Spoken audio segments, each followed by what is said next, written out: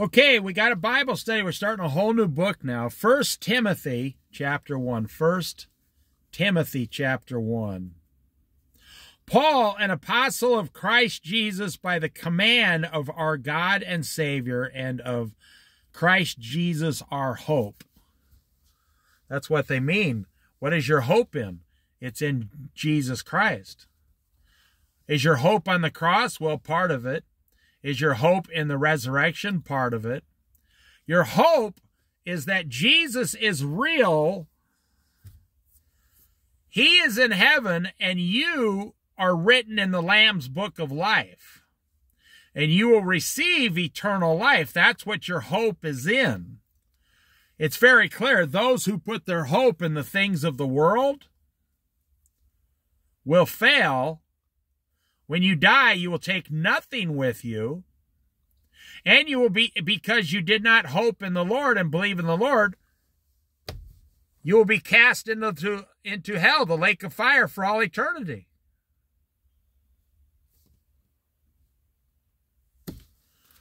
But we who are believers, we have a hope in Jesus Christ. Grace, mercy, and peace from God the Father and Christ Jesus our Lord. So, let's talk about mercy. What is mercy? Mercy is receiving something that you do not deserve.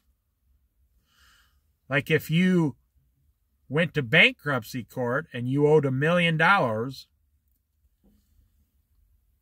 you're guilty, you owe the $1 million. And the judge says, I'm going to forgive all of your debt.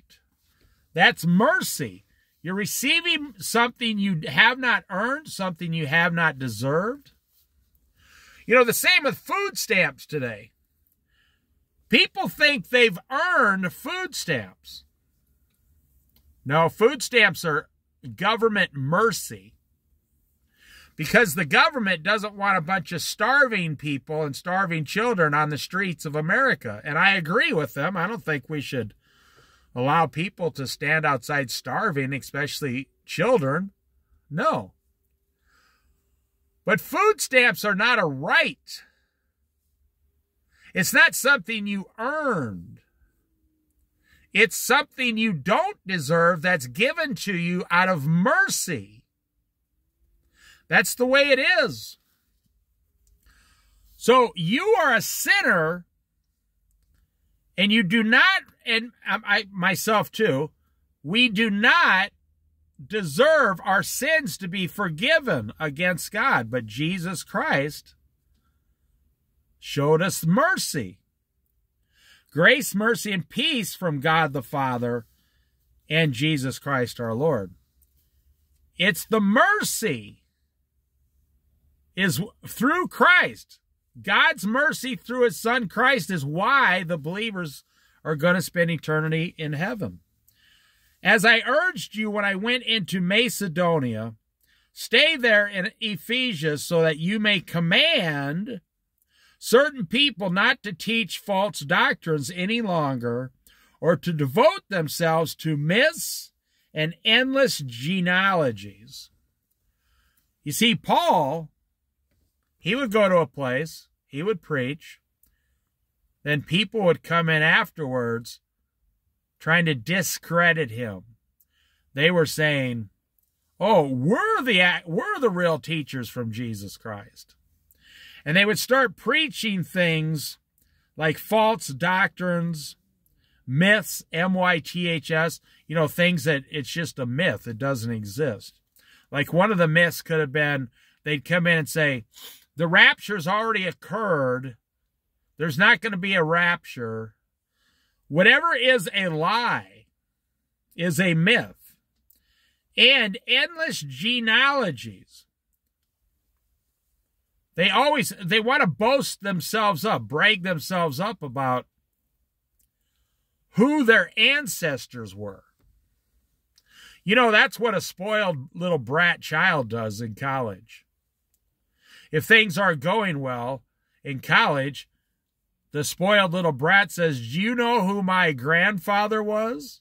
He founded this college. So if you want to keep your job, you better give me a better grade. You see, that's what genealogies, they're not good for anything. Let's say you find out that you were related to 100 famous people in the past. How does that help you today? And I will say this, genealogies can't get you to heaven. You know, there's people in my family line that are in hell. I don't know who they are. I've never met them, you know, 2 generations, 3 generations, 4, 5, 6 generations, 10 generations back in my family line.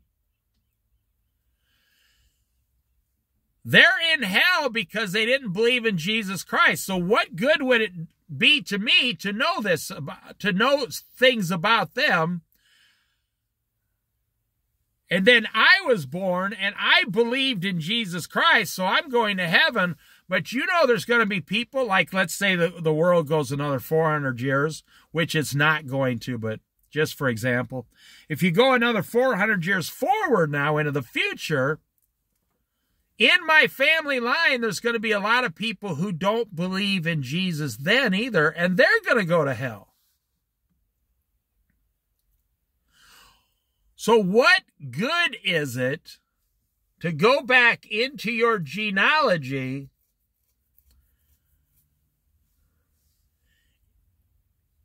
past your own parents and your immediate, grandparents?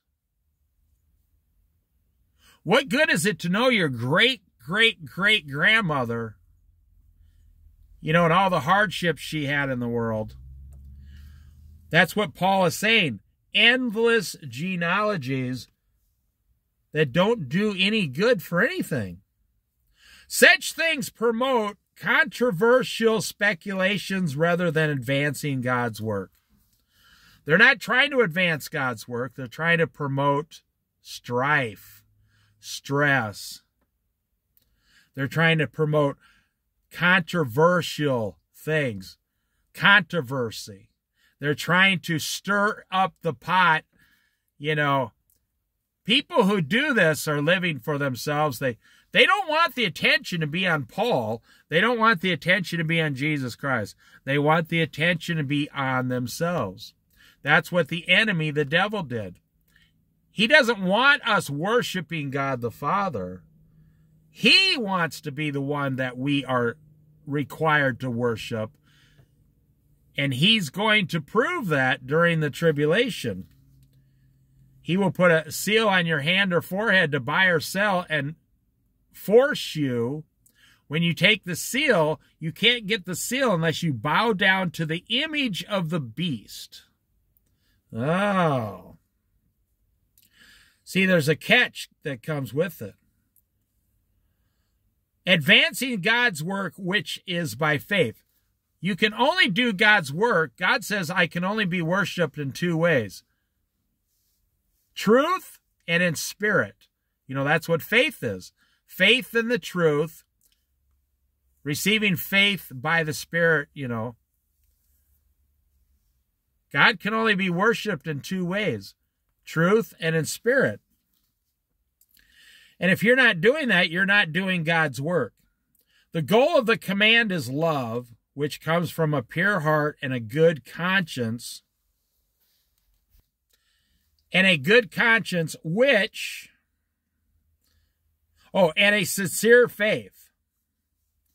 So the goal is love, a pure heart, a clean, good conscience. Your conscience is clean, and a sincere faith. That's how you serve God. Not by talking, gossiping, causing rumors, stress, controversy. Some have departed from these and have turned to meaningless talk. We've never lived in a generation more than right now. It's just everywhere you go, especially, YouTube, Facebook, Twitter.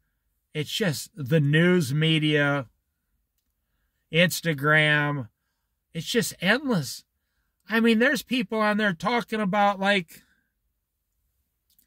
The wooden spoons they use to stir, the soup. I mean, there's tens of thousands of videos on wooden spoons to stir your soup. Meaningless. You go back to Ecclesiastes. Meaningless, meaningless, meaningless. Paul says here it's just meaningless talk. It doesn't amount to anything. I'll give you an example. It would be like tilling the earth, getting the garden already, getting the rows, covering the rows up and everything, putting the stakes in your garden, everything, but you didn't plant the seeds in the garden.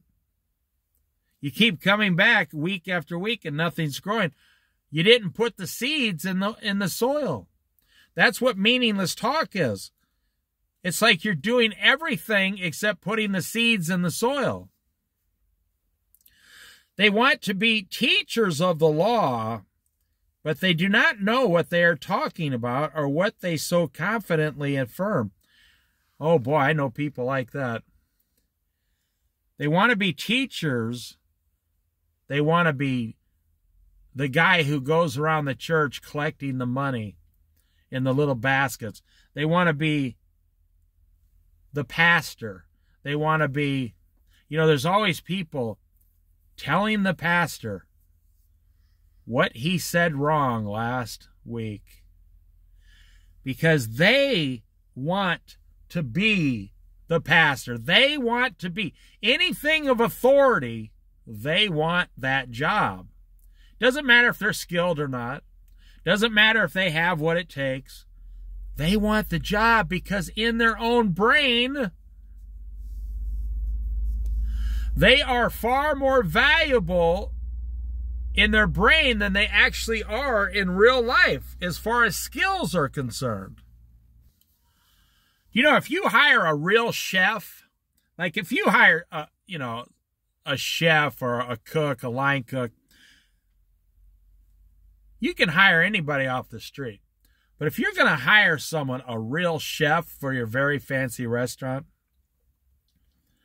during the interview, they give you an apron and say, go into the kitchen and prove that you can cook certain things. And they will test you out for 3 days and have you cook everything on the menu to see if they even like you. They're not going to give you the job until you prove that you can cook all of that stuff. They're not going to give you a $90,000 a year job. Well, Paul's saying the same thing here. It's all meaningless talk. They want to be the teachers, but they don't even, it says they do not even know what they're talking about. We know that the law is good if one uses it properly. Now, this next paragraph is going to blow your mind. We also know that the law is made not for the righteous, but for the lawbreakers and rebels. Okay, I want to spend a couple minutes here. We know the law is not made for the law, the people who keep the law. Because we live on God's law. We do not need the law because we never break the law. We go by God's law. God says you shall not murder, you shall not steal. Okay. Well, the world says you shall not murder and you shall not steal or you're going to prison. So if you don't murder and you don't steal, you see, you're on God's law. You're above the laws of the world. If you just follow God's laws, guess what? You'll never break an earthly law. You'll never do it. But now, who is the law made for? Now, that's the part of the paragraph. This is going to blow your mind. And I want you to compare what they say here to what's going on in today's society. We know that the law is good if one uses it properly. We also know that the law is made for... The law was made not for the righteous, but for lawbreakers and rebels, the ungodly and sinful, the unholy and non-religious, for those who kill their fathers or mothers, for murderers. Now listen to this part. For the sexually immoral, for those practicing homosexuality. That's the biggest one today. Everything homosexual, transgender is being pushed on the public like it's solid gold. What does God say in the Bible right here, 1 Timothy chapter 1? He's saying it is against God to be sexually immoral and practice homosexuality. That is 100% against God. God finds this detestable. For slave traders and liars and perjurers, and for whatever else is contrary to the sound doctrine that conforms to the gospel concerning the glory of the blessed God, which he entrusted to me, says Paul. So these people, they're not just coming in and lying. They're coming into the church and lying and stealing, and they want to be in charge. They don't know anything about it. They don't follow the rules, the regulations, the commands. They're committing sexual immorality. They're committing homosexual acts inside the church. Don't fall for what's going on today. No, don't do it. Do not fall for what's going on today. If it's against God, just stand still. You know, we all see these things. You can't even look at the news without seeing them. You can't walk out the door without seeing two girls holding hands and kissing now, or two guys holding hands. You can't live in this society without seeing what's going on in front of your face, and then they're trying to push it into our children. But this is not your battle. You know, only like 2% of or 3% of the population is gay, considers themselves homosexual. 97% do not. But what does God say? It's an abomination. God says it's an abomination in the Old Testament. So my advice is to stand still, watch Jesus Christ, and ignore what they're doing in this world. Just ignore it, because God's going to take it away. God's going to say real soon, he's going to set that on fire and destroy it. You better believe it. And it only upsets people because, you know, they try to fight against the craziness. You know, I had a guy tell me once, who's dumber? Who is dumber? Who is the most stupid person in this example? The idiot who doesn't know what he's talking about, or the person who argues with the idiot who doesn't know what he's talking about? Well, if you walk up to a fool and start arguing with a fool, then you become foolish, and now we have two fools in this situation. But a wise man recognizes these things are outside of God. You're not going to participate in them.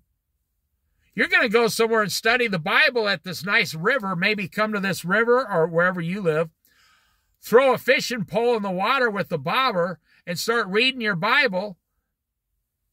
And then if you get a fish, take it home and eat it. Ignore the world. Ignore all the junk. I mean, you know, they've been talking for 3 years about the next election in 2024 between Joe Biden and Donald Trump. Have you been paying attention to this for 3 years? That makes you foolish. That has nothing to do with God. You know, God's going to put in charge who he wants to be in charge. Think about it. Now you say, well, why did he put Joe Biden in charge? Because God has a plan that you don't understand and I don't understand. You can say the same thing about Donald Trump. Why did God allow Donald Trump to win that election? Because God has a plan that neither of us understand. We know some of the plan, but only God knows all of the plan. So when you see, sexually immoral, homosexuality, slave traders, liars, perjurers,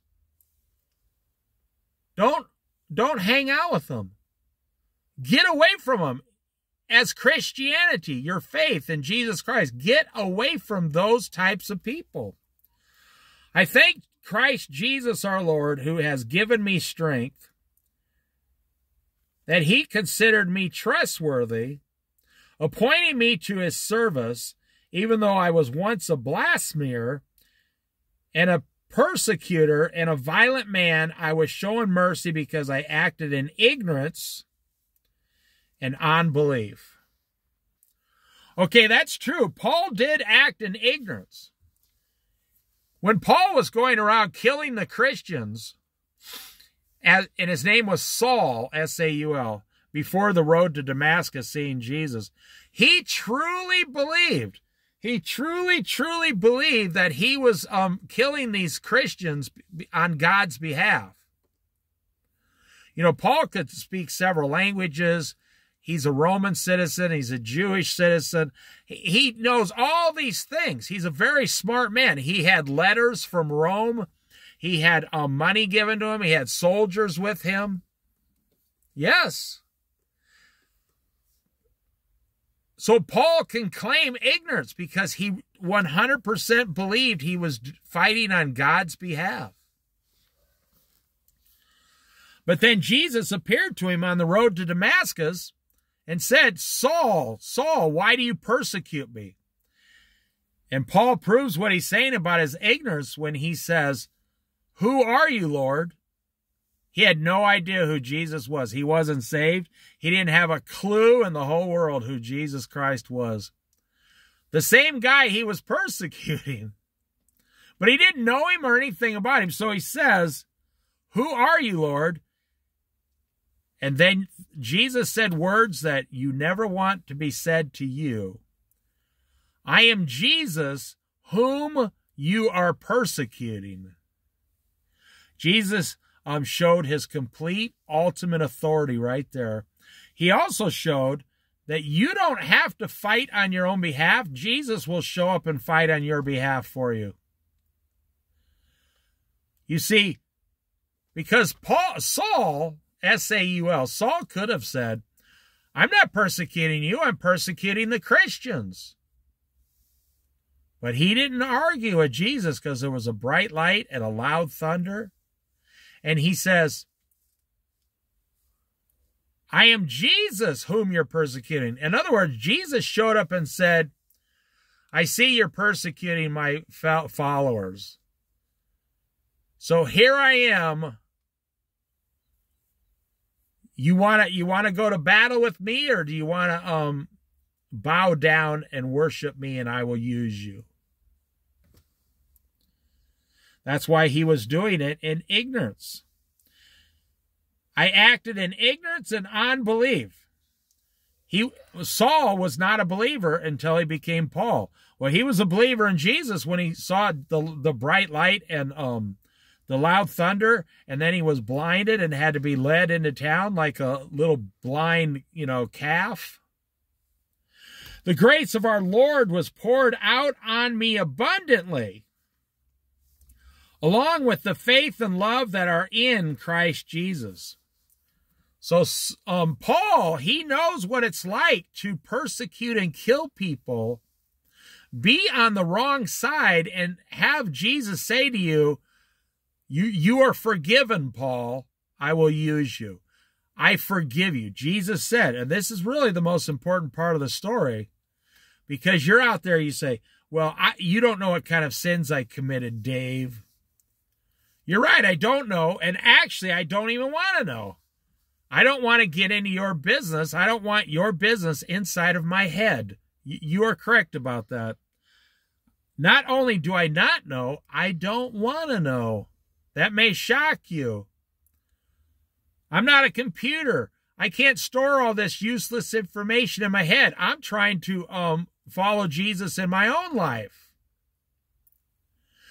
But I'm telling you, your sins are not even 5% of what Saul used to do against Jesus and the believers. So if Jesus, see, you're using this as an excuse to not follow Jesus and not have faith in Jesus. Jesus, Jesus, Jesus. That's what it's all about. Jesus Christ, Jesus Christ, Jesus Christ. And you're saying, oh, he could never forgive me because I'm the ultimate bad boy in all of history. Blah, blah, blah, blah, blah. You may be more bad than me, but you're not worse than Saul used to be. No. Like you got these guys with rap music. And they get up and they want to tell every single person what a bad boy they are and how they're the toughest one in the whole world or in their own neighborhood. Don't mess with me, I'll gun you down, blah, blah, blah, blah, blah. You're using these things as excuses. You see, even compare yourself to Paul. Even Paul was smart enough to set down his old life and pick up his new life in Christ. 75% of the world does not claim Jesus Christ. 6 billion people do not claim Christ. They are not smart enough to set down their life and pick up a new life. Here is a trustworthy saying that deserves full acceptance.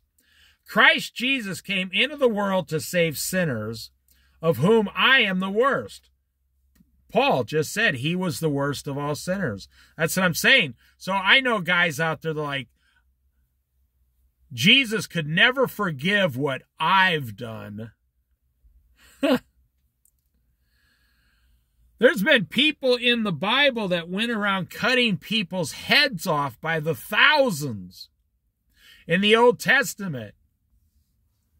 I don't think you've ever cut off thousands of heads.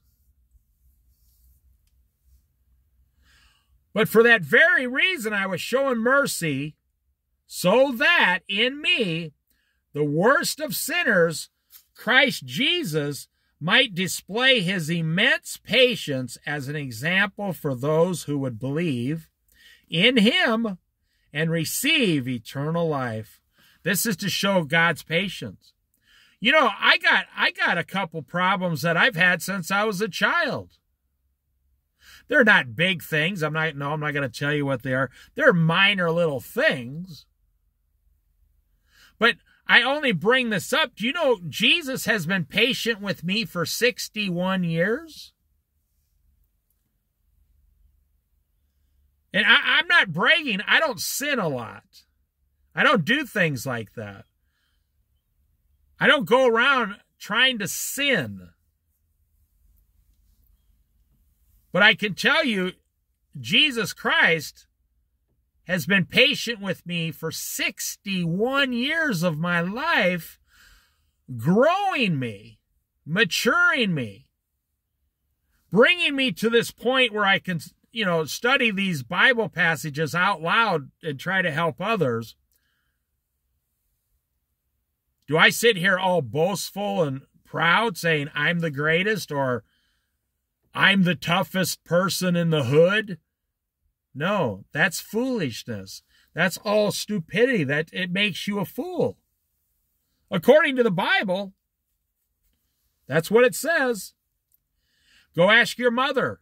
She'll tell you the same thing. Son, you're acting like a fool. Daughter, you're acting like a fool. Start living, stand up and live correctly. Now to the King eternal, that's Jesus Christ, King of kings, immortal, eternal, immortal, invisible, the only God, be honor and glory forever and ever. Amen. You know, at the end of the day, Jesus has ultimate power, all All authority and power has been given to him for all eternity. So at the end of the day, it doesn't matter how good you are, and it doesn't matter how bad you are. The only thing that matters is, did you believe in Jesus Christ, start following Jesus Christ, and then receive eternal life in and through Jesus Christ? Because it doesn't matter. You know, this sounds stupid, but you can go to the gym and lift weights for 50 years. You can be one of the world's strongest senior citizens, put it that way. You would not have more strength in your whole body than Jesus has in his little finger. Think about it. So what are you really living for? Now, this is what it really comes down to. The majority of people, even Christians, have fallen asleep. 70 to 80% of all Christians have fallen asleep. Because they're living for themselves. They're living, so I want to look better, so they go to the gym. I want more money, so they work more. I want a better car, so they get a $50,000 to $70,000 car loan. I want a better house. Let me tell you how stupid this generation is. I want to do some barbecuing. I want to do some barbecuing this summer. So does the person go down and buy a $30 barbecue and just go out in their front yard and barbecue some meat? No. First thing they have to do is build a deck on the back of their house for $19,000. I'm going to build a $19,000 deck on the back of my house, and then my wife's going to buy $2,000 worth of deck patio furniture. Then I'm going to buy a $3,500 grill, a master griller. That's me, a master meat cooker. I laugh because, you know, I worked in restaurants 25 years. If you knew what they did to the food back there, you'd never eat out again. And I'm telling you,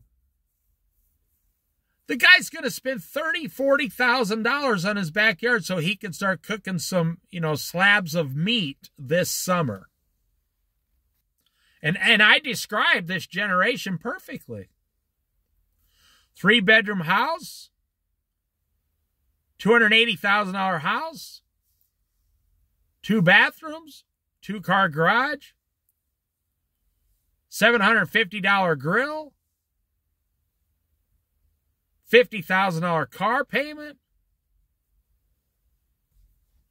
Does that sound like you're living for God? Or does it sound like you're living for the things of this world that will bring you pleasure? Well, you're living for the things of this world. Timothy, my son, I am giving you this command in keeping with the prophecies once made about you, so that by recalling them, you may fight the battle well, holding on to the faith and a good conscience, which some have rejected and so have suffered shipwreck with regard to their faith, to the faith. See, some people shipwreck their own faith all day long.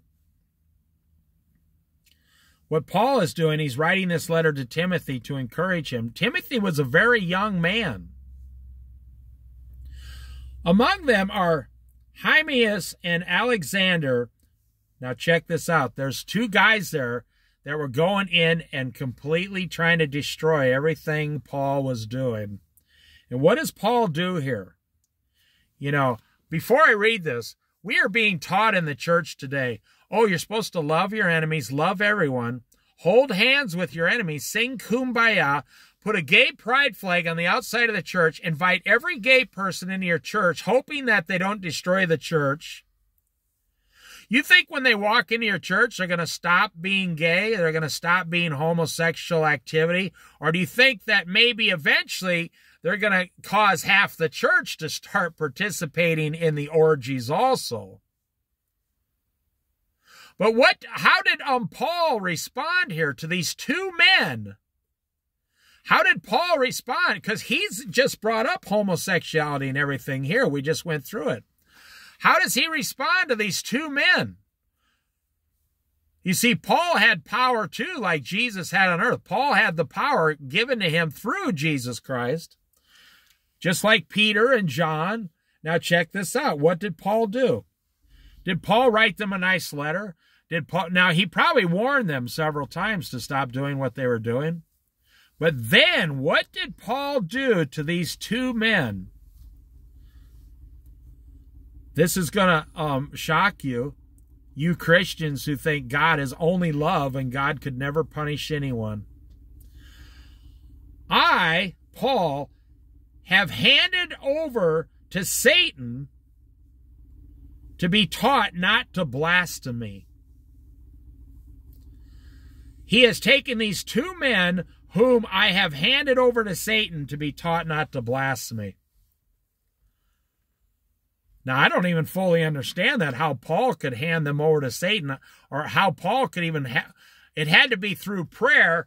Paul was praying for these men that God would hold the devil back, because these two men were giving the devil a foothold, and they were giving them a foothold, giving the devil a foothold by all their homosexuality, their blasphemous acts, their speech, their lying, deceiving, stealing. So at some point, Paul must have stopped praying for them and requested that the devil come in and teach them a severe lesson. Wow. Is that the Christianity you serve? Probably not. Now think about this. What were those men doing that modern day Christians aren't doing today? Modern day Christians watch TV, they're in debt, they're overworked, they scream and yell at their children, they drink beer, they smoke cigarettes, they look at pornography.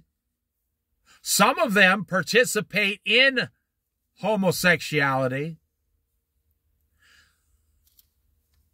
Modern day Christians in the church are doing exactly what these two men were doing, that Paul turned over to Satan to be taught not to blaspheme the name of God.